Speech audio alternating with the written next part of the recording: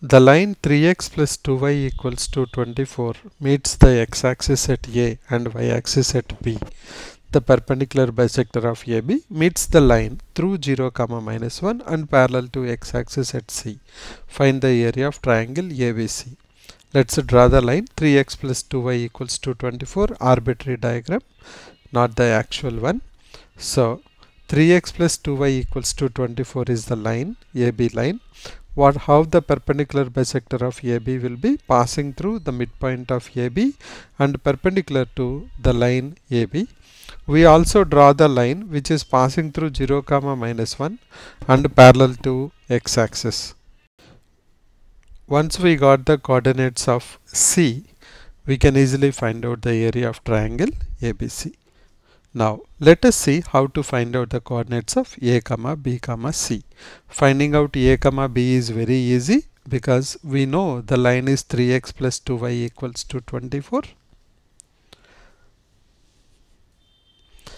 If we substitute x equals to 0, we will get y coordinate. If we substitute y equals to 0, we get x-intercept. 3x plus 2y equals to 24. If we take y equals to 0 or x equals to 0, 2y equals to 24, y equals to 12. That means the coordinates of B are 0, 12. Similarly, substituting y equals to 0, we have 3x equals to 24 or x equals to 8. Therefore, the coordinates of A are 8, 0. Now how to find out the coordinates of C? For that, we'll find out the equation of the perpendicular bisector CD. For that, we need to know the midpoint of AB because CD is slope is perpendicular to slope of AB. It's a perpendicular line. Slope is negative reciprocal of AB and it passes through the point 4, 6.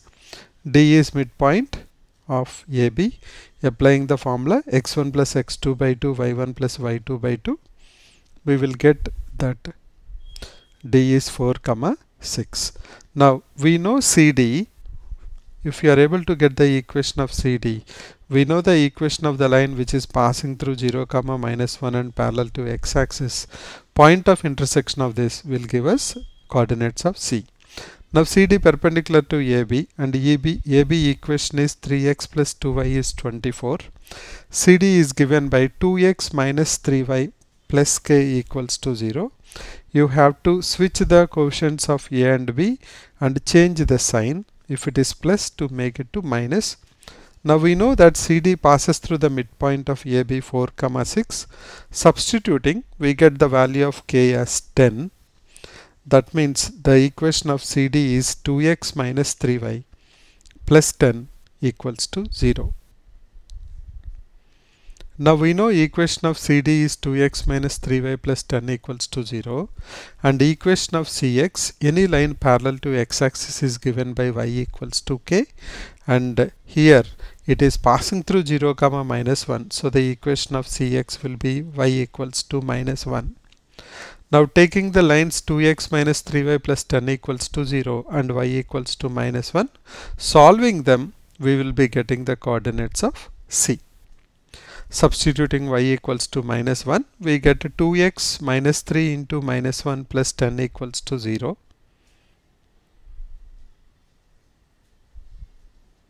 From that, we can calculate the value of x. Let's go ahead and do that. 2x minus 3 into minus 1 plus 10 equals to 0. 2x is minus 13. X equals to minus 13 by 2. So the coordinates of C are minus 13 by 2, minus 1. Now we know the coordinates of A, coordinates of B and coordinates of C. We can just apply the area of triangle formula to find out the area of triangle ABC.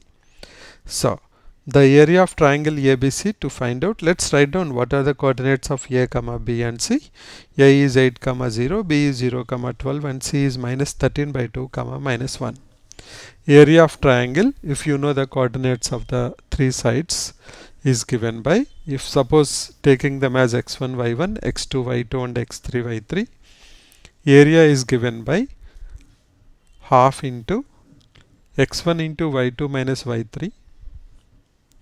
Absolute value we will take, even it comes negative, we will take it as positive. So half into x1 into y2 minus y3 plus x2 into y3 minus y1 plus x3 into y1 minus y2.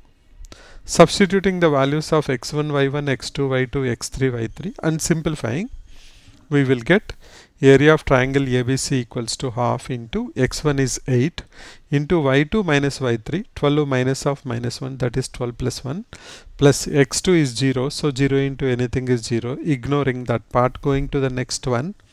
x3 is minus 13 by 2 into y1 minus y2, that is minus 12. Minus into minus will be plus there, and simplifying that we will get 2, 6, 6 13s are 78. 78 plus 104, because 8 into 13 is 104. 104 plus 78 is 182.